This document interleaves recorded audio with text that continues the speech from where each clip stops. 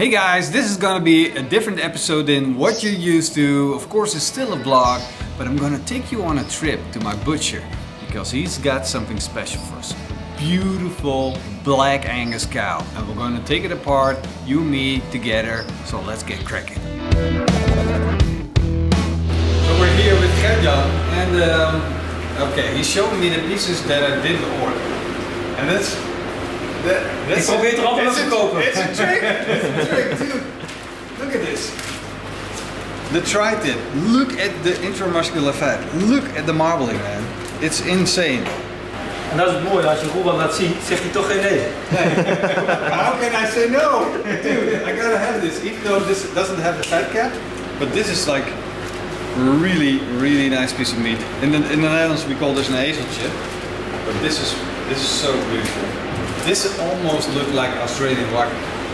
So, I guess I'll take this one. Now you got something else. Ja, zeker. Now we're gonna get. Maar dan heb ik buiten neergehangen. Ja? Ja, normaal hangen we daar het wilddier. Ja. En nu heb ik die twee stukken daar neergehangen voor jou. Zodat niemand anders eruit kan komen. Let's go. Wow.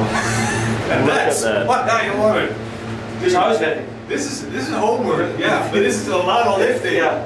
Ja, jij zei dat je een zaag had, dus dan ben ik heel erg benieuwd, zeg maar, als slager. Ja. En hoe jij dit gaat regelen. Dus ik ben heel erg benieuwd naar de volgende vlog. En ik ben de eerste kijker, ik wil dit zien. So this is the challenge for the day. We're gonna fix it. Do you feel confident? I'm curious. Me too.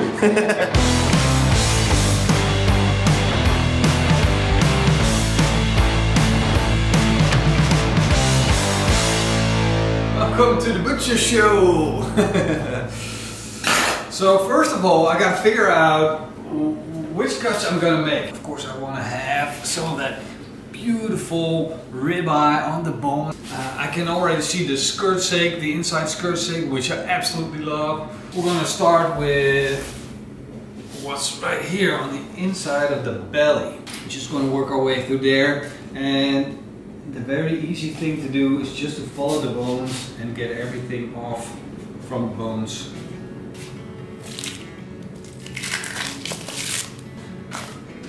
This is the work I like to do. So we already encountered a little bit of meat here that came from the bottom right there. So we're just gonna try and separate that, so get that silver skin off. Separate it. What do you guys think? What is this? How do you call that? Because it's not the inside skirt, because that runs over here. I want to separate that hard fat from the meat. Get as much of it as I possibly can without damaging the meat any further. Now I can imagine that, for instance, a butcher would say, this is just for burgers, I'm gonna get rid of it, but to me it looks like a really interesting piece of beef. And here is where it gets too thin. That's not gonna work out. But this is still an interesting piece of meat. I'm a total beginner at this. I'm by no means a butcher. But the way I look at it is you can separate the meat easily by just following the lines of the meat. That's how you can separate the cuts, and if it's connected too much, just let your knife run along it, so make sure you have a sharp knife and just let it run along. That's it. That's all you need to do. There we go. And now I can just follow the meat, and I can see here I run into some cartilage. That's the end of the bone. That's where the cartilage starts of the belly. So we gotta run along that. There we go. Hey, not bad for the first real steak. The inside skirt steak, it's off. Of course, it could do with a little bit of cleaning up. I'm just gonna take that silver skin off.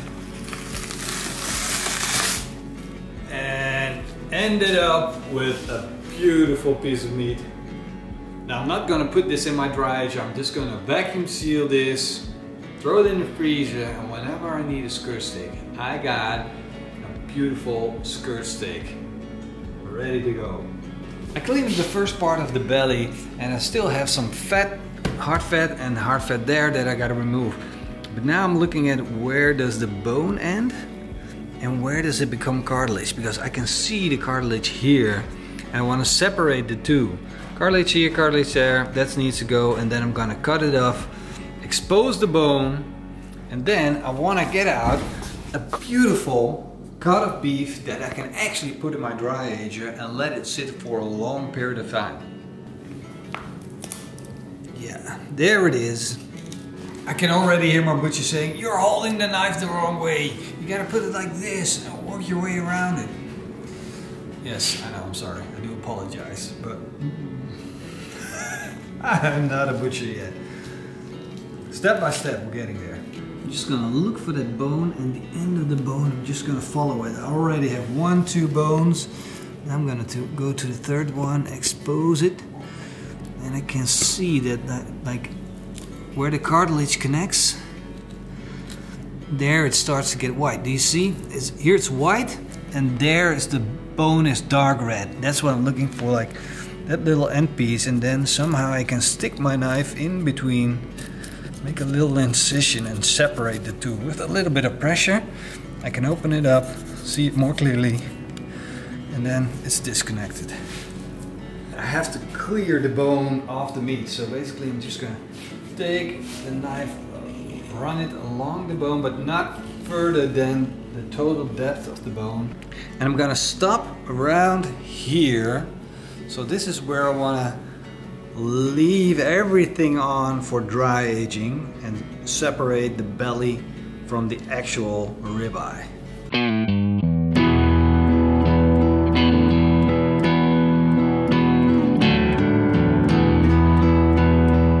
I got the bones all cleared and free, and I can easily take that belly off.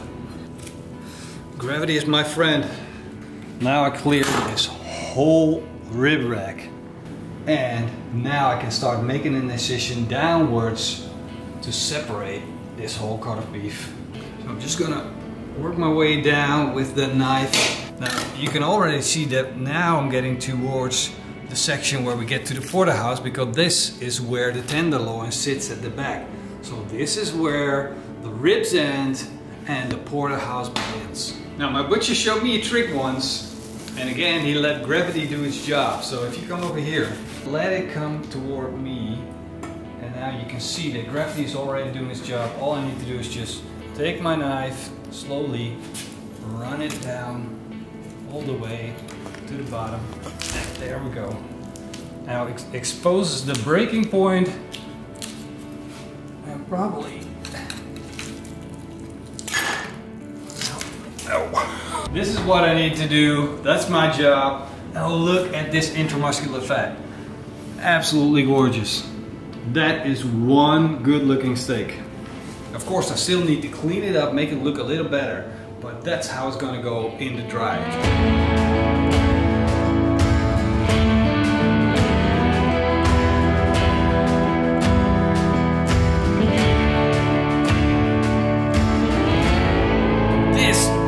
Beauty is going to go in my dry ager. I got these dry aging cabinets sitting here. These are absolute miracle workers for big pieces of meat to dry in. It's kind of like a pro gear, but just stick it in there like that. And again here I want to make sure I write down the dates, because I process so much meat that I have to write down the date just to remember which date I put it in to be exact. Now it's time to make our porterhouse steaks. I'm gonna place it on the other side. So here, as you remember, is the beef tenderloin running on this part, and the beef tenderloin is a very important part of the actual porterhouse. So we go more to this direction. The tenderloin is really small. Just check this out. This is just a tiny part, so we're getting more close to the T-bone. But if there's more of this tenderloin on, it's actually the porterhouse steak. There we go.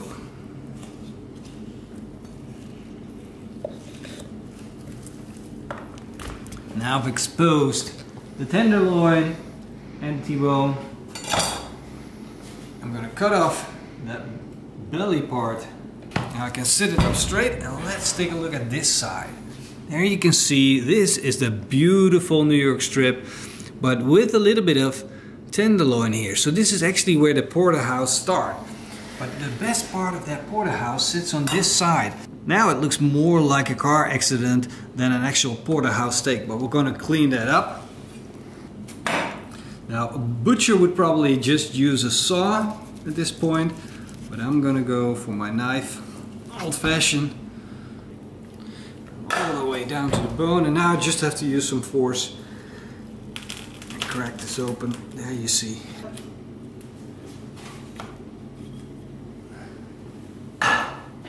Now I'm not gonna call myself a pro, but this looks pretty good to me. A beautiful porterhouse steak.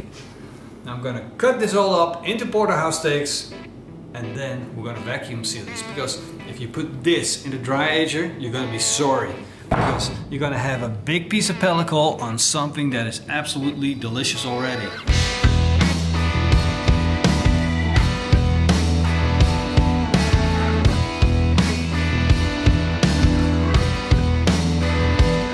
There we have the flank steak coming straight out of the bottom part of the belly. Beautiful piece of meat, big structure in grain. And I'm gonna clean this up. This is also sometimes mistaken for flap meat or buffet, but in reality this is the flank steak. And this is the real beef belly. A beautiful piece that I'm gonna be using for a delicious either porchetta or beef bacon, or both, because I got another piece right there. And look at that. This could be porchetta, right? Just think of it like this. Oh, porchetta, beef porchetta. Now we're getting to the interesting part. This is the piece where the brisket lives. Let me show you where what goes. Of course, here we got that ribeye, but here at the bottom of the animal, like the breast, right here, that is the brisket. So I can't screw this one up. I gotta get it right. I gotta get that brisket out. I want some of that belly. I want the ribeye. I want it all. So I'm gonna be careful, work my way through it, and see if we can turn this piece into something beautiful as well. I just had a little consult call with my butcher just to understand properly what I'm doing here, and I don't want to screw it up, so I just had to make sure. I called him, asked him for the brisket on the bone, and as you can see here, this is the end of the brisket. This is the flat. So this is no longer part of the brisket, this is. And all of this and all of this sitting above and below, that's going to protect it while dry aging. So we can make a cut right here, all the way down to here. And then we're going to focus on the ribeye. We're going to take off the top part here, we're going to leave that out, and I'm going to cut out the ribeye because basically it ends right here. So this is only a short piece of the ribeye, and I want to clean it up, make it into some good steaks that we can vacuum. Then I can get rid of this, and then I'm going to focus on the color, which is going to be a challenge. She said this is not one of the easiest parts to take apart, and we'll just have to see how we can make this work. So I'm rolling up my sleeves here. So yeah, now getting to the scary part. Now it's getting sketchy. Oh yeah, definitely. This is where you get the home butcher feeling. This is why the part where women live longer than men. All right, hold on to it. Let's do it. We're going in where the brisket ends.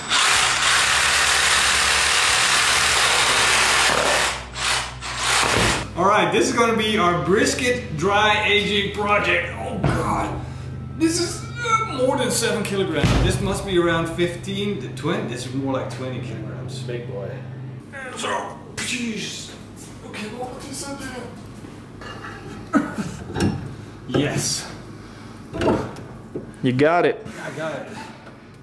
There we go. Whew. See you in 100 days. 100 days dry brisket. Now that's the plan. Now it's time to take out this ribeye. I'm just going to cut it out of the bone. And I want to start it here, right there. And And then move all the way here, where the rib eye definitely has ended. And then I'm gonna take this and work my knife along that bone. I'm just gonna take that whole steak out. Trying to do it as clean as possible, and that's why you need a real good deboning knife. As you can see, I work my way all the way down there. Just gonna focus on these bones right here. Disconnect. All the way to where you made the first incision. And there we go. There we have it. Detached ribeye. Now to get this into proper steaks, we're gonna take this off. Very easy to do. Just run my knife along with that piece of meat that sits on the outside, leaving on as much fat as I know how to. Use your weight and gravity to work for you. There we go.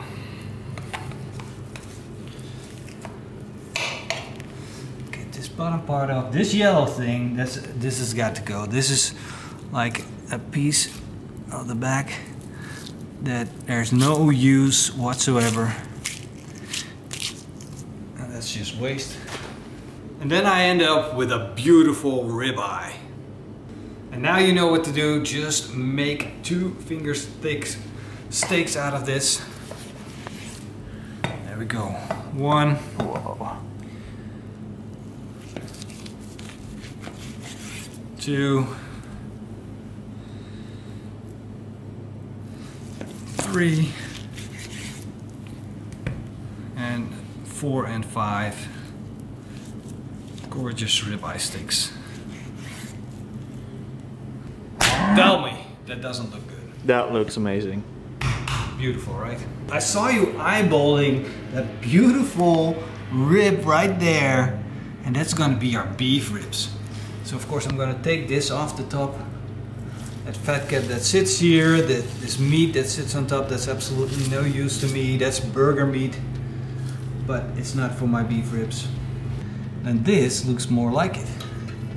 Now I'm gonna make an incision and decide, like, look here, you can clearly see it. This is basically where the meat ends.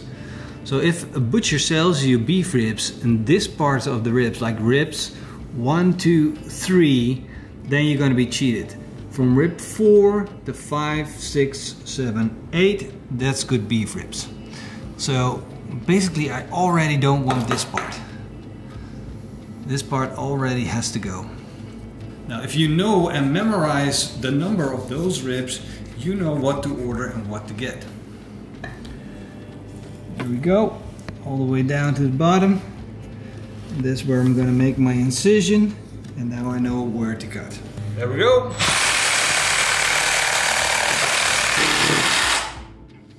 There we go, beef ribs. Good looking, gorgeous beef ribs.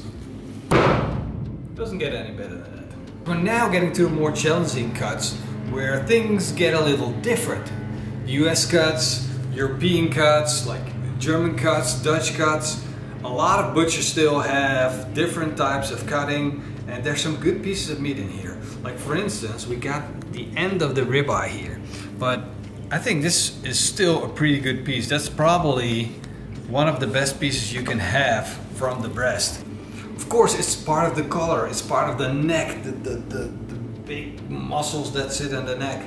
No, I don't have the big muscle, but some people do and some cows do.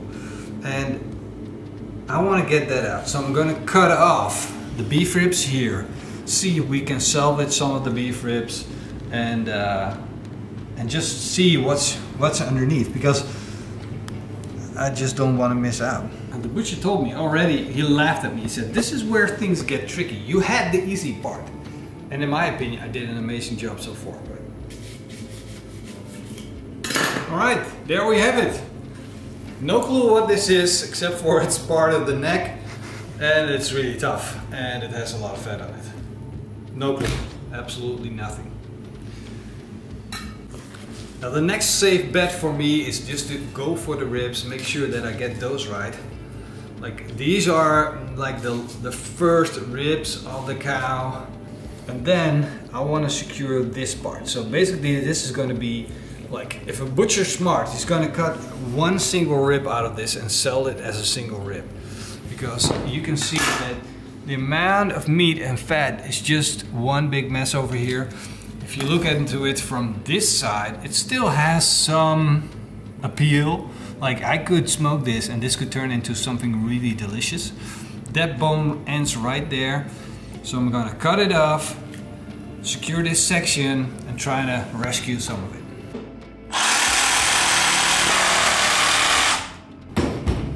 So I managed to cut off the cheaper bit of beef ribs.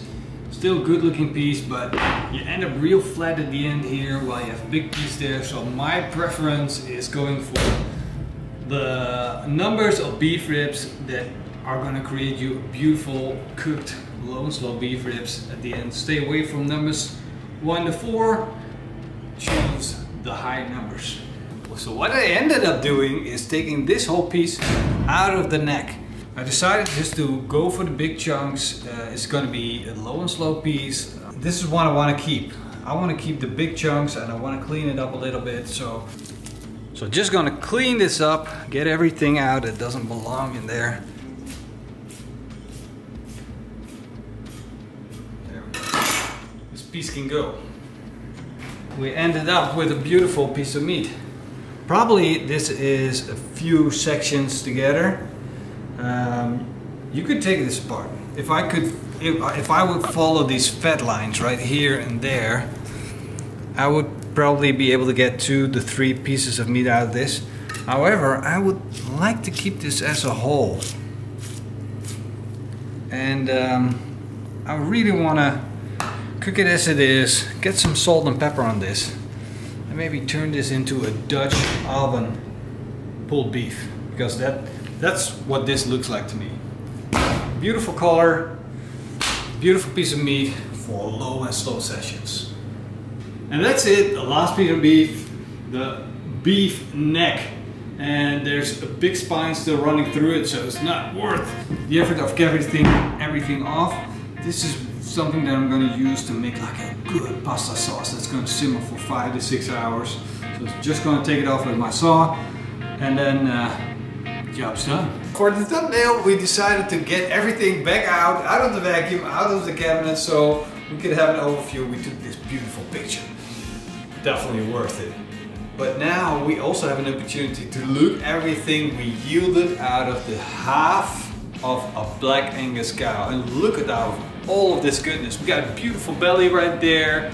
We got the rib roast right there with the New York strips. Of course, we got some bone with still a little bit of beef in there. We're gonna either take that all out, turn it into burgers, or just use it to create a beautiful beef stock. We got a neck, we got some tenderloin, we got buffet, flank steak, flap meat, beef ribs, more beef ribs, the brisket that we're gonna be dry aging for 100 days, and of course the beautiful porterhouse ribeye steaks. We got so much good stuff. All of that goodness just laying right here at the table. Now we can pack it up again. But thank you for watching, thank you for being with us and enjoying this vlog while taking apart the black Angus cow. You're going to be seeing all of this back in the videos, recipe videos on pitmaster.com. Don't forget to go check out our website. Say bye bye Mitchell. Bye bye man. Doei doei, tot de volgende keer. Doei doei.